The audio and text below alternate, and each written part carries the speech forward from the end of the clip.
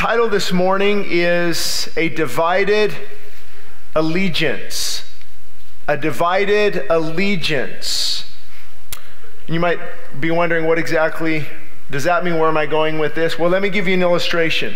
What about if I said, I pledge allegiance to the United States of America and to North Korea? No? Not good?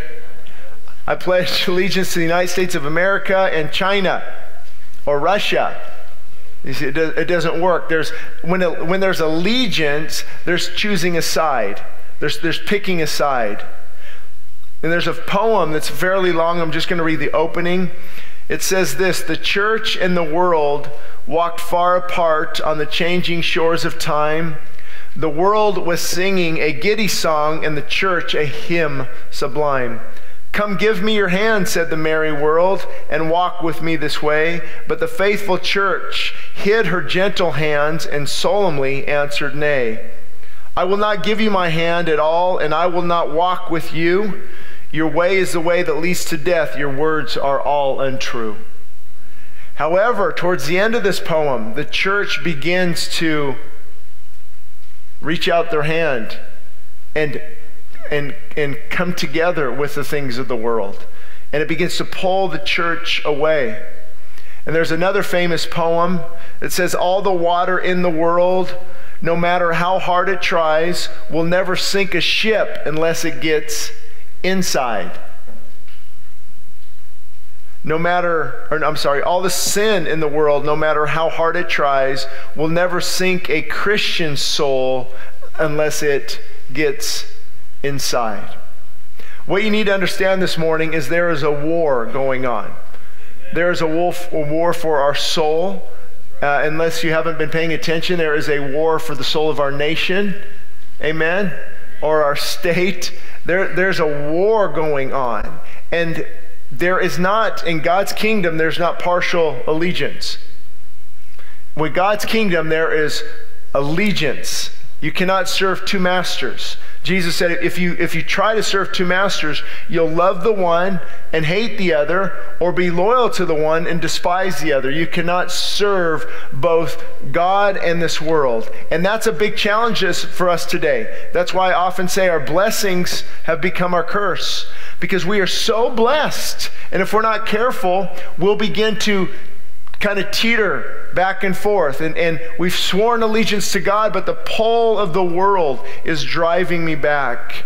So let's recap. Last week was 1 Corinthians chapter 10. If you have your Bibles, 1 Corinthians chapter 10, verse 14. Therefore, my beloved, Paul was telling the church in Corinth, flee from what? Idolatry. Flee from idolatry. What does idolatry mean? It can mean double-minded or wavering, or going back and forth, or being backslidden. So it's this idea of a Christian putting something where God should be. Has that ever happened to you? And Paul says, flee idolatry, run from idolatry. Well, Shane, can you be a little bit more clear? Okay, you ready to bring this home? Anything you put in your life that begins to draw you away from God and draw you to whatever this is idolatry. Go from serving God to serving idolatry. So let's bring it home. Sports. In and of itself, not a big deal. Watch World Series, watch a game. But if that begins to draw you away from God, and that becomes your God, your idol, you spend more time with that, your heart is there, your passions are on that. For example, I'm going to be real curious to see if a World Series game is played on a Wednesday night and what attendance looks like. Now, kind of joking, but kind of not. Right? Because it shows us what's the priority. Record it and watch it later. So we have these things that we put. What about work or career? And we put these things out there, and we begin to put more emphasis on this than on God. So that's all idolatry is. It's anything that takes you away from God. I'm sure you each have your own areas of maybe negative influence, as we all do, that can be that, become that idol. So Paul was telling the church, flee idolatry. In other words, don't contemplate it, don't consider it, don't play with it, flee, get out of the way. And people would say, that's pretty extreme. And I want to just remind you that you are living in extremely critical times. We need to bring back extreme Christianity where they would actually read the Bible and practice it, where they might be in a 2-hour worship service, where they might get on their face before God and not eat breakfast and instead worship God. People will say that's extreme, but that's biblical Christianity. We've dumbed it down so much to where we can make God comfortable according to the flesh. The flesh wants things that are comfortable. Verse 18 is where we're picking up. Paul says, observe Israel after the flesh. In other words, watch Israel. Watch how Israel is conducting herself. And after the flesh means not in a spiritual state. It's the nation of Israel. It's a Jewish people. So watch, observe Israel after the flesh. Are not those who eat of the sacrifices partakers of the altar? What am I saying then? That an idol is anything, or what is offered to an idol is anything? In other words, no, there's no such thing as false. There's no other gods. There's no other God but Yahweh, Elohim, Jesus, Lord, Savior. There's only one God. However, we can put up idols, as I said earlier, in our hearts and in our lives. So the sacrifice here he's talking about in the Old Testament was divided. Some of it was on the altar.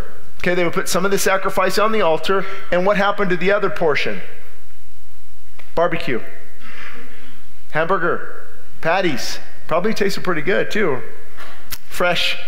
But that's what they would do. They would sacrifice some of the altar, some of the sacrifice, and then partake or consume, have feasts with the leftover, the remains there. So they were basically partaking in what they were sacrificing.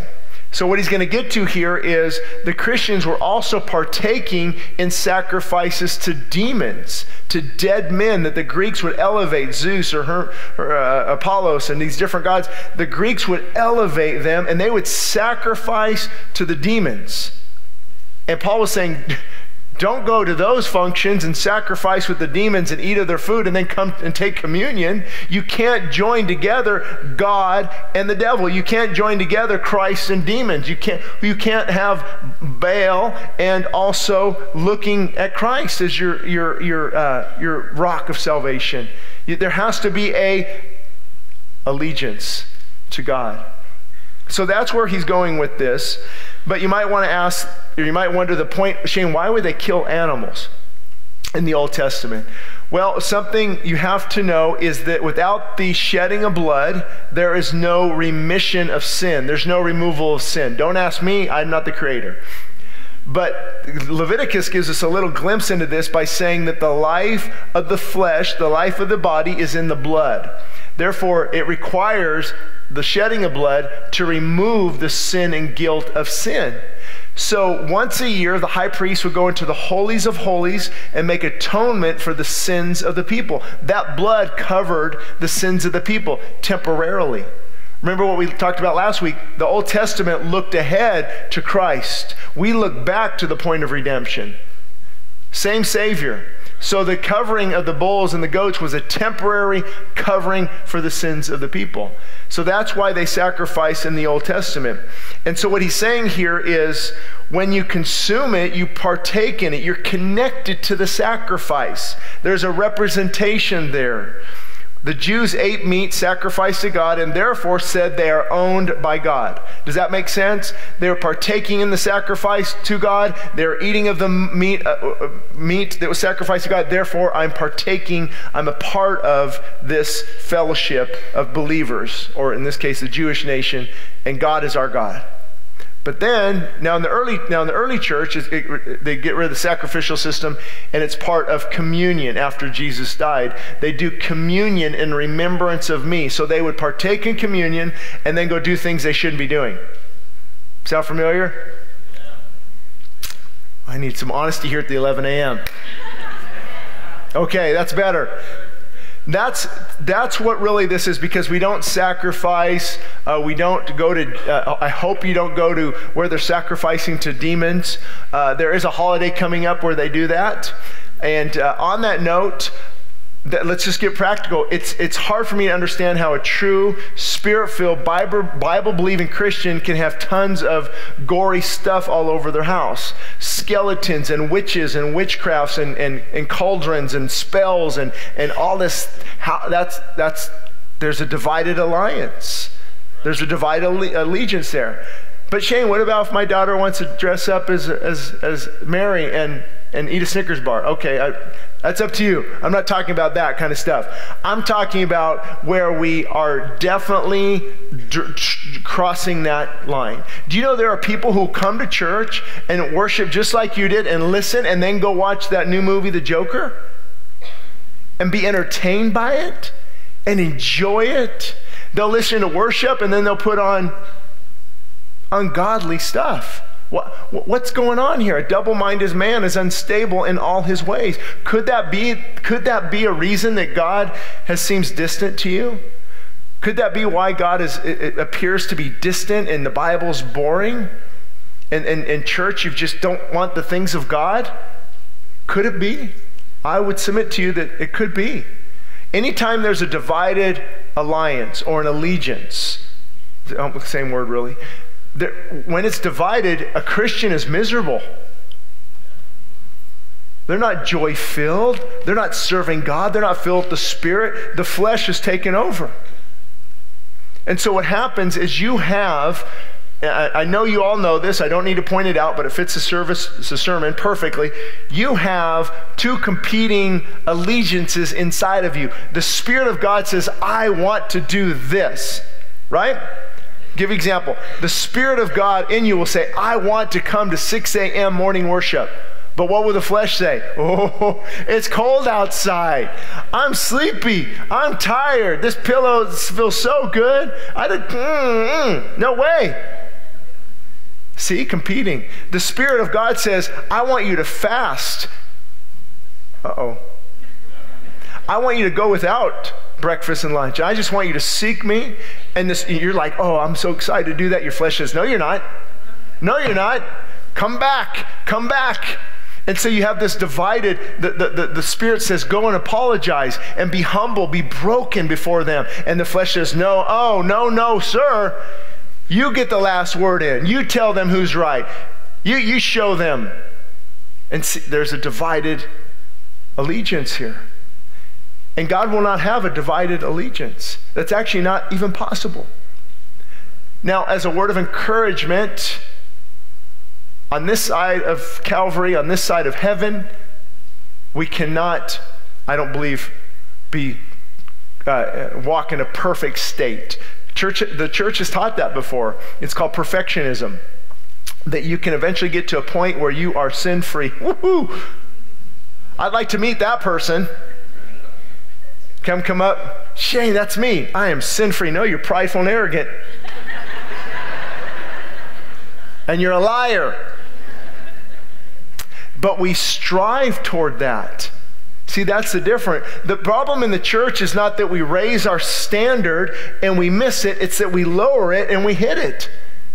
But we are to strive for that. The Spirit in us groans, Abba, Father. The Spirit in us wants to please God, wants to do the things of God. So yes, when I fall, I get back up and I seek God. And He pulls me back. I see you're pulling me back. I'm coming back to God. And it's this constant struggle of getting back in the will of God. That's how would you ever hear that phrase, a joy-filled Christian, but you've never experienced it? That could be why. Listen, the most miserable times of my life when I was right here. And I knew I needed to be there. I knew I needed to be serving God more and surrendering to God more, but I was caught here and I was miserable. Could it be that that's why anger rises up more easily? Yes. Bitterness all the ugliness, when you're leaning on this side and you're listening to the voice of the flesh, all the ugliness of the flesh comes out more easily. When you're filled with the Spirit, what comes out? Love, joy, peace, contentment, gentleness, kindness, because you're submitting to the work of the Holy Spirit. See, it's not about Shane, you want people to do all these good things and obedience, and you have to submit to the work of the Spirit. You have to, Holy Spirit, handcuff me. I'm yours. I'm Lord of your life. In the New Testament, they use the word doulos, a slave to God. God, whatever you want me to do. And when you're filled with the Spirit, tremendous joy and happiness. And then what happens when you switch allegiance and listen to this guy? It just drains you of spiritual life. And I believe that's why many Christians are miserable. It's the irony is this. I know people through different organizations who have contact with, let's say, the underground church in China, or the underground church in Syria, or what's going on with the Kurds and different things. And those people, how are they joy-filled and they don't have 1/10 of what we have? They're filled with joy. They'll meet at 4 a.m. and might leave by lunch. What? What's wrong with these people? They're filled with the Spirit of God. The Spirit of God doesn't wear this. It's a good illustration for you. There's not a timetable or time clock or trying to put God in a box. It's somebody who has committed their life to Christ. And so he goes on to say, verse 20. But let me on this point. I heard a quote this week. I wanted to just share it with you. It said this: We repent enough to be forgiven, but we do not surrender enough to be changed.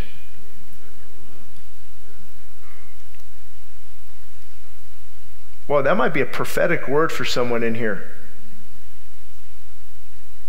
That might be a prophetic word for someone in here. Shane, do you believe in that? Well, yeah, unless you want to cut out 1 Corinthians 12 and 14 out of your Bible.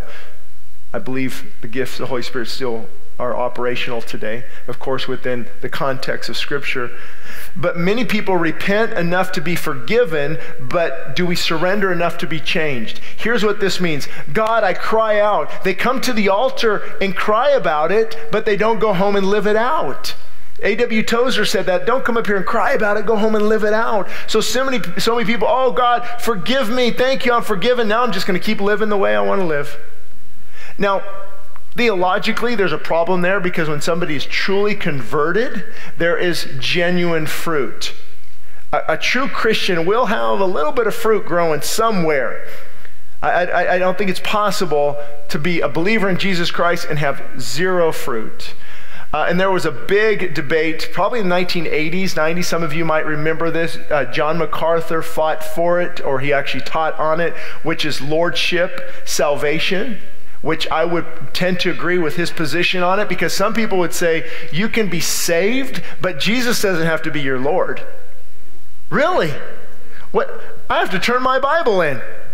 I've got the wrong edition here.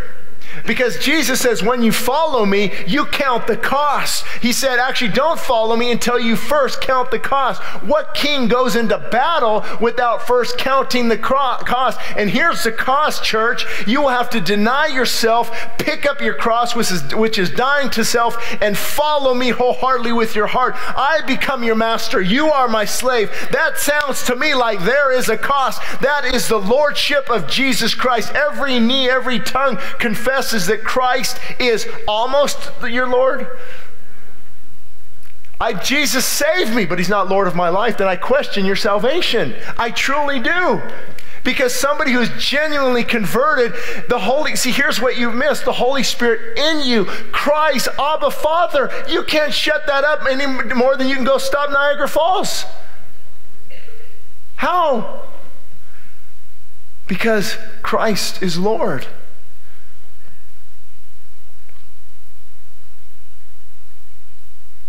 We repent enough to be forgiven, but do we surrender enough to be changed? Don't raise your hand. Don't answer this. Don't go to like this to your spouse. But do you truly need to be changed in an area? Do you truly need to be changed in an area that you've been fighting a long time? Think about that. Have you surrendered that area to Jesus? And the answer most people say is no. I don't want to.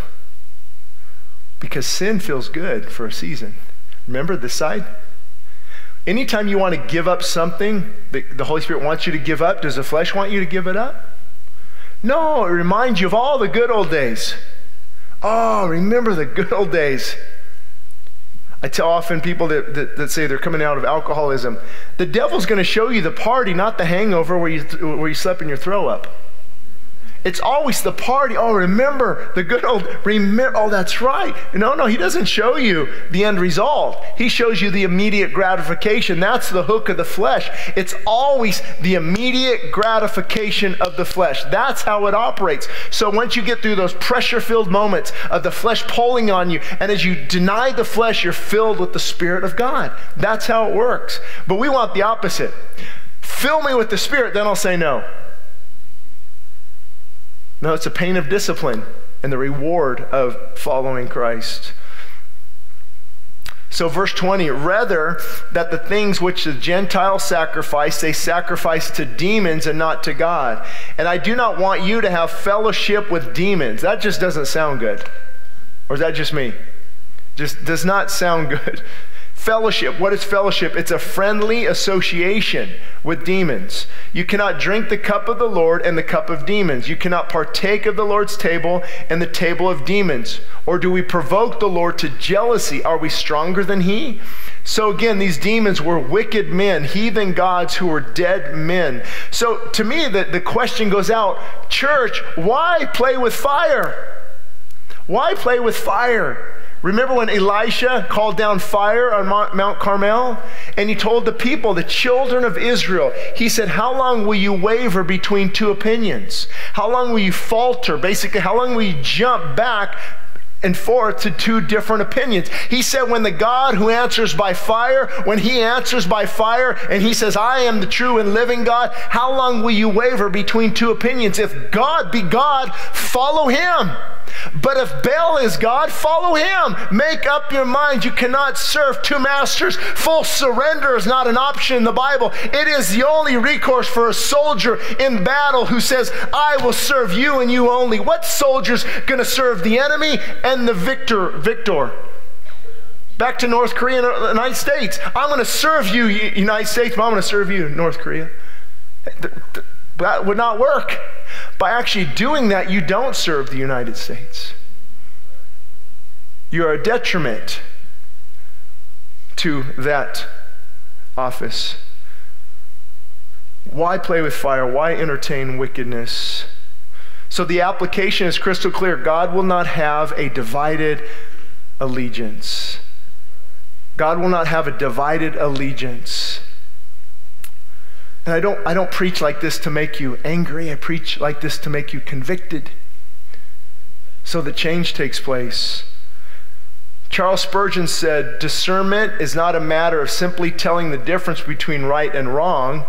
Rather, it's telling the difference between right and almost right. See, that's how the enemy works in the life of a believer. You're not going to go from here and go to a satanic temple, right? I hope. If you are, come see me afterwards. We need some serious times of prayer afterwards. Clear-cut lines of demarcation. It's the no-brainer. But sometimes the good things, or the things that don't seem a big deal, those are the things that can pull the Christian away. Remember what I said? All the water in the world, no matter how hard it tries, will never sink the ship unless it gets inside. No matter how much sin or evil influence is in the world will ever sink your soul, no matter how hard it tries, unless it gets inside. So it's that the world coming inside of us. And this is why I talk a lot about entertainment. Just to be honest with you, what we watch and listen to plays a huge role in our spiritual health. Did you know that? Where does that word entertainment come from? Entertain me, meaning I'm going to open myself up to it. I'm going to enjoy it, and as a result, I'm going to be influenced by it. So if something is not good, not God honoring, and you begin to be entertained by it, where will your heart start to drift? Towards those things.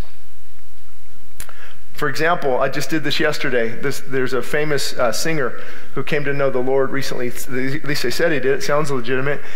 And I forgot how to pronounce his name again. Thank you. Kanye West, right? So who's this guy? I mean, I kind of know of him out Kardashian or whatever.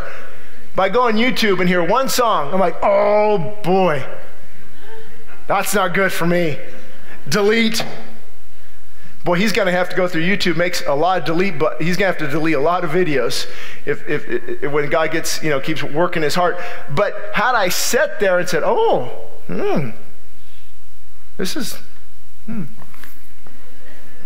let's put this sermon prep aside and let's listen and watch these things entertained. See, the door of temptation swings both ways. You can enter or exit. And that's our competing voices right now are in this area of entertainment or staying busy with the wrong things. Did you know that even a good thing, if it pulls you away from God, is not a good thing? And so there's a fight here for this divided allegiance. And I think I believe Paul knew, obviously, Deuteronomy 32:15, and he was thinking of this when he wrote this. From Deuteronomy, when the children of Israel were just coming out of Egypt, God delivered them. God said, you have grown fat and thick and sleek, but then you forsook God who made you, and you scorned the rock of your salvation.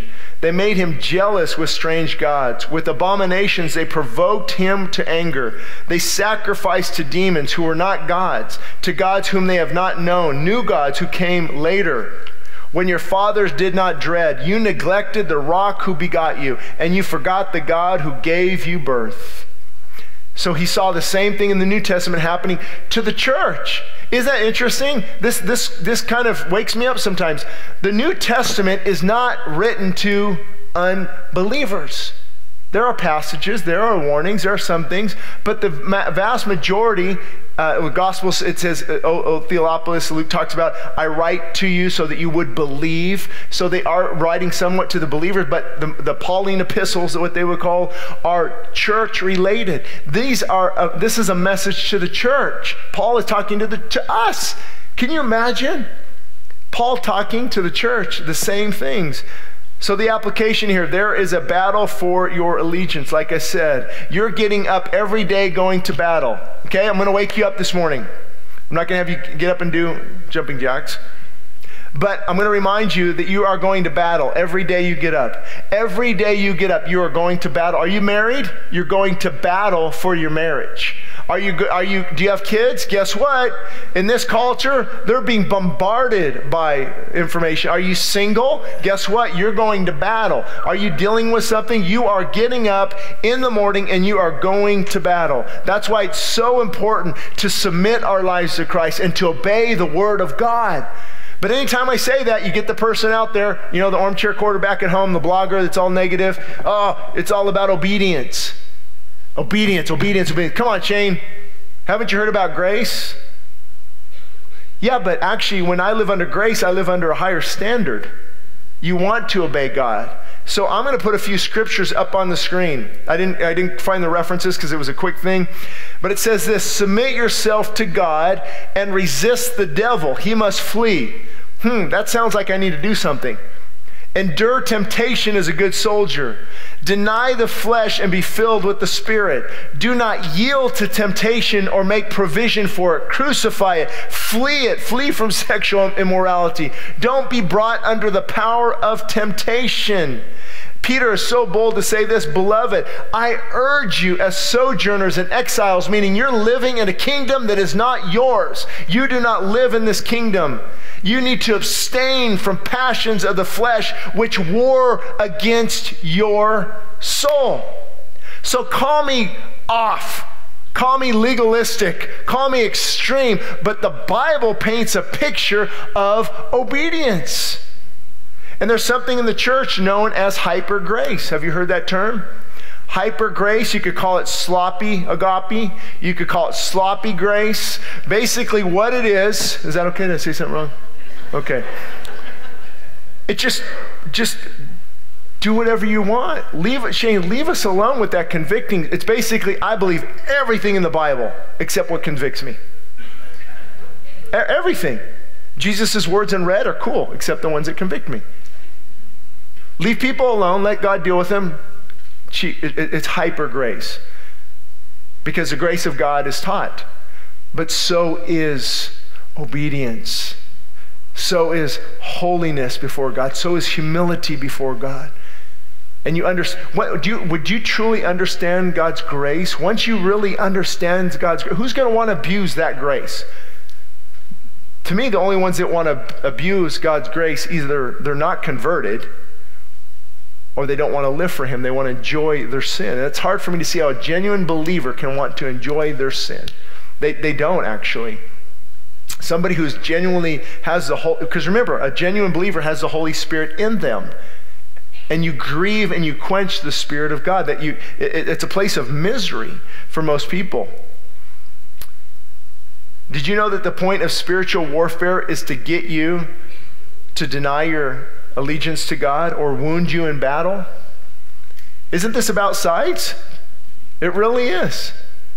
And you're going to see in our nation, you think this year is hard, wait till next year. Wait till right around November.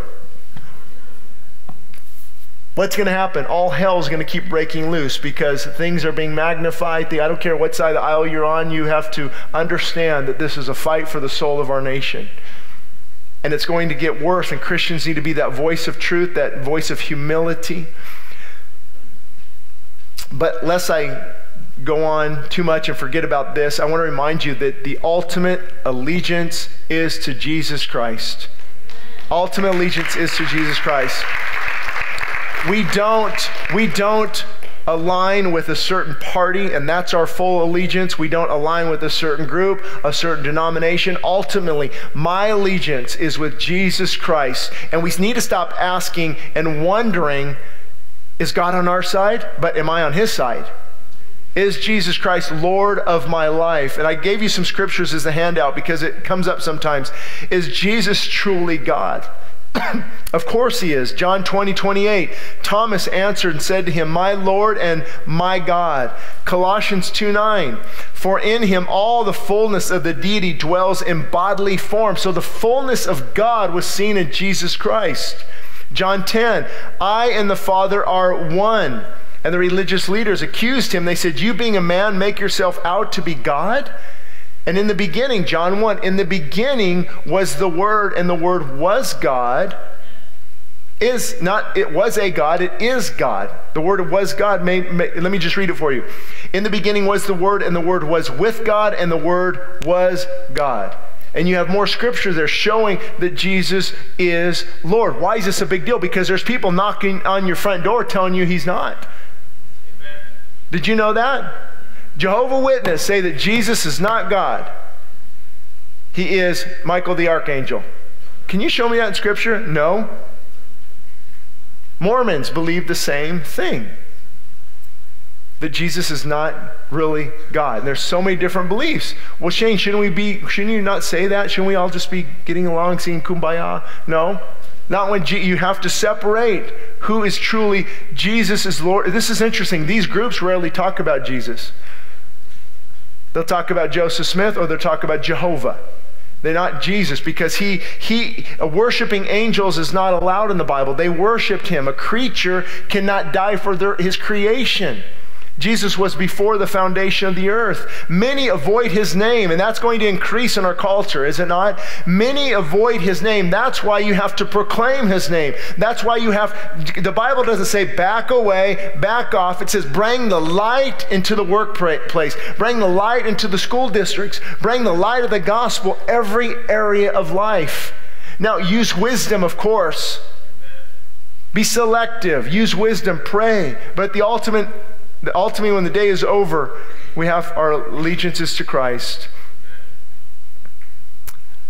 So to end with this point, it's this: kingdoms are colliding. Draw your line in the sand. And I want to offer 4 things here.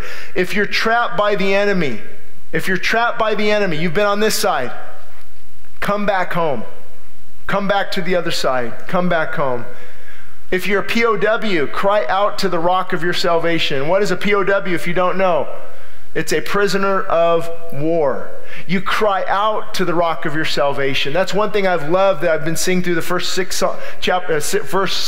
books in the big book of Psalms. The first 6 chapters is this crying out to God. This you have this attitude of, oh God. You know what they used to say this? Oh God, would you rend the heavens? God, would you come down? That's a little scary, isn't it? I'm not scared of that. I'm more scared if he doesn't do that. I'm more scared if the heavens stay brass and God doesn't do anything and church is comfortable and nobody changes. That scares me, but I love to pray the prayer, oh God, would you rend the heavens? Would you break them open? And would you come down, descend upon your people, convict and uplift and build and relinquish the enemy's grip on the homes of many people? Oh God, rend the heavens. Make that your prayer this week and mean it.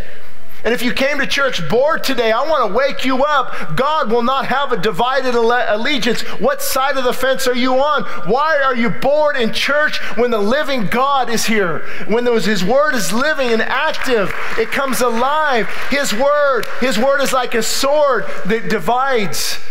What's it divide? The intents and the thoughts of the heart.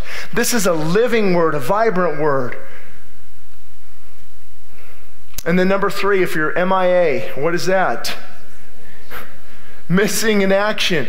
Get back up and fight again. Can I just encourage you this morning? I've been missing in action many times. I've been wanting to give up over the last 20 years. What we call the funk. You ever said that? I'm in a funk. I don't know where that came from or what it means. Hopefully it's not something real bad, but you're in this spiritual decline and you're missing in action. And I might feel like it maybe sometimes differently than you because of what I do. But that's why I love like Jeremiah when he said that the people are not listening to me. The people don't want to cherish your word. The people are mocking me. The people want to kill me. I'm tired of it. Have you ever talked to people about God and done things for God and nobody's listening? Family members, friends, it's like, forget it. I can relate to Jeremiah. You know what Jeremiah said? I'm not going to speak your word anymore. Whew, Jeremiah, read it. I'm not going to tell you what chapter, so you read the whole thing.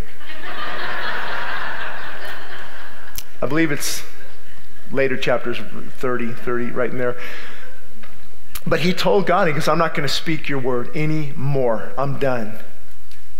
And then you all know the famous verse after that, but his word was in my heart like a burning fire. It's shut up in my bones. I'm weary of holding it back, and I will not. Amen. Praise God. And then he goes on to say why.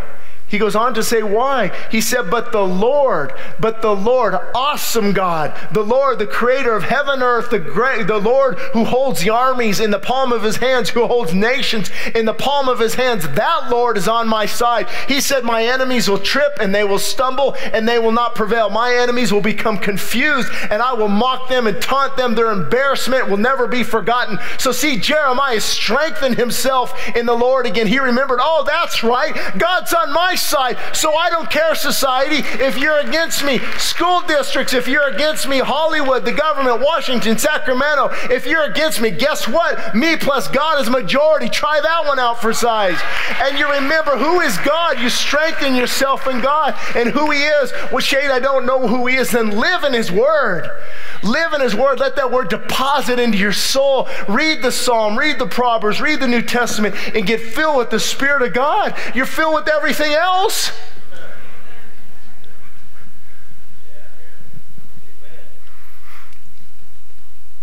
I just talk to so many people and they say the same thing. I don't have time for that. We just had time for 4 episodes of Breaking Bad on Netflix. See, it's not you don't have the time. You don't want to make the time for God. It's an issue of the heart. Nobody in America should say, I don't have the time. You make time for things that are important. The average family in America, check studies, check the research, has the media on, the television media, 7 hours a day. But nobody has any time for God. One word leaps out to me, idolatry. Idolatry, putting something else in place of God. And we call it a 60-inch entertainment center. Joking, but not really. I have a TV. I'm not saying that. But you have to be very, very careful of where you give your time and your energy. You will never be disappointed when you make God a priority. When has God ever let you down? When has God ever failed you? Never. And then finally, I have to close out with this group. If you're on the wrong side, maybe you have religion but not relationship. You've been serving the God of this world. You come to church. I mean, good people do that, right? But you've been on the wrong side of this battle. It's time to switch allegiance. And the Bible's clear. It says you have to repent of your sin. What does that mean? I'm on the wrong side. I need to be on the right side. I repent of my sin. I say, Christ, you save me. I have a form of godliness, but I deny the power thereof. I have a form of Christianity. I have religion, but not a relationship. I know you in name, but if I were to die, I don't know if I would be with you. Be very clear on this issue. This is so important. Souls are at stake. Eternity is at stake. Do you truly know him? Do you truly know him? See, when the Holy Spirit comes in you and resides in you, it cries, Abba, Father, for you. My flesh says, get away from me, Father. The Holy Spirit cries, Abba, Father. The Holy Spirit gives you groanings that can't be uttered, and you cry out to God. Jesus said something very interesting this week. I just chewed on it. He said, you can't enter the kingdom of heaven unless you embrace it as a little child. Who does not enter as a child can by no means enter it. I'm like, what is he talking about? Well, how does a little child act when you tell them something?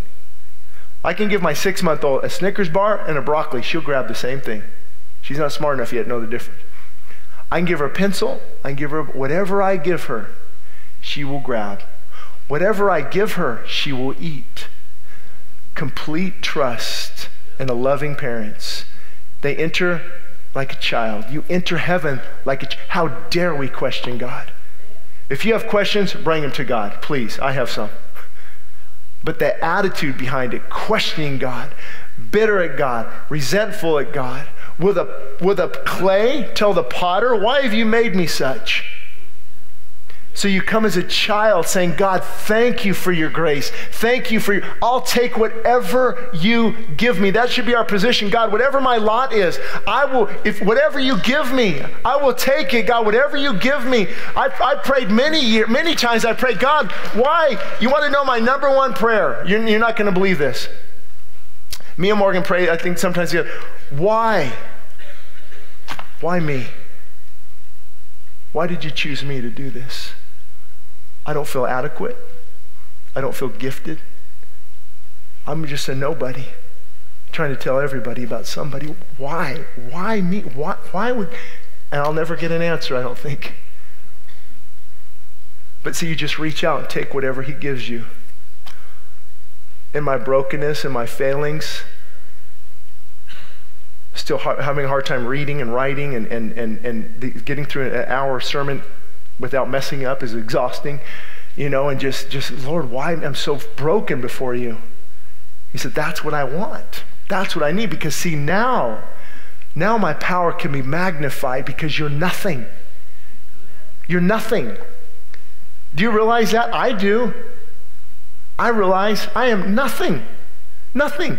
If the Spirit of God were to vanish, can you imagine? I would hit the next liquor store and you would never see me again. Let's be honest. If the Spirit of God vanished from my life and I was left with myself, I would be dead this week. Because all kinds of hell would break loose on a soul that's given over to destruction. So you must enter the kingdom as a little child. Take what God is giving you. Maybe that's a good word for a believer here. Take what God is giving you. Fully surrender your life. Oh, but he's going to send me to Africa if I do that, Shane. Well, then you'll have tremendous joy because that's the calling of your heart. Oh no, he's gonna ask me to do what you do. Oh no, I'm not. It'll be the calling of your heart.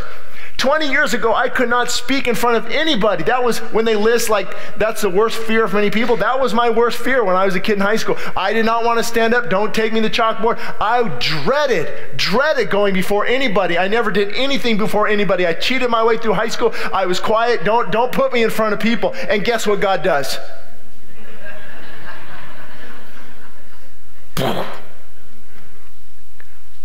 But once I believed and was filled with the Holy Spirit, his word was in my heart like a burning fire. I was shut up. I was weary of holding it back, and I could not. See, that burning fire, God will give you a line up with your gifting, what he's called you to do. There's nothing to fear with surrendering to God. The fear comes from the enemy planting those seeds. All in 1 month. I've talked to people that tell me, well, Shane, then I'll have to give up my marijuana. Oh, well, then I'll have to give up my alcohol. I really enjoy it. Then I'll have to give up my pornography. See, the enemy always thinks, oh, like that's better. That's better. See, they'll plant thoughts that the full surrender life is not what you want. It's the life. When you hear about the victorious Christian life, the spirit-filled life, it always has to do with full surrender. If you can show me some other lifestyle in the Bible that God blesses, I'm all ears. But I'm reading the New Testament twice a year for 20 years. I'm reading books, and all I get is the same thing. Count the cost. Follow me. Fully surrender. My burden is light. My yoke is light. Cast your cares upon me, and I will guide you. I will direct you. I will be the captain of your ship, and I will steer you in the right direction. The Holy Spirit leads and guides and intercedes and directs. God the Father says, I want to be your father. I want to build you up. I want to strengthen you. When you get down, I will build you up. When you go through the storm, I'm going to be right there with you. When the storm comes upon your house, as long as you built your house on the rock, when the winds come, when the waves beat against that rock, it will not fall. The house will not fall. Why? Because it's built on the solid rock of Jesus Christ. See, the storm keeps coming. The same storms that come to you, guess where they come? To me. To all people. We're not storm free. Oh, I'm going to keep going, so I better stop. Here's what we're going to do, though. We had 3 at the first service, 3 spur-of-the-moment baptisms. And we have clothes for you. We have towels. I want to challenge you. If you want to be baptized this morning, let's do it. Make that profession of faith. I'm choosing my alliance or my allegiance to Jesus Christ. I'm professing it in front of others. I'm a little nervous. That's okay. It's okay to be nervous. Maybe you did it when you were 5 or 6. It didn't mean anything to you. Do it again. Be baptized. Make that confession of faith. Do you know when I was baptized? 2000. The year 2000. Coming back to the Lord, I was baptized 19 years ago, Christmas time. Even though I did it as a child. So we just want to have that available. So if you want to get baptized, we have towels, we have everything you need. If God is wanting you to do that in that area, he's convicting you, don't keep ignoring that. Well, Shane, what's the big deal? I don't know, Jesus commands it. That's a pretty big deal. Anytime I ignore what Jesus commands, I'm quenching and grieving the Spirit of God. Anytime Jesus tells me to do something and I don't do it, I'm in open rebellion. Now, of course, there are different consequences for things. And I've even met people, Shane, I'm not ready for that yet. I don't want to get baptized yet. What does that mean? You want to sow your wild oats for a while and you just want to have fun for a while and then you'll get baptized? See, that's the wrong attitude. The attitude should be, I'm a follower of Jesus Christ and I'm identifying with him. I'm choosing my allegiance and I'm getting baptized.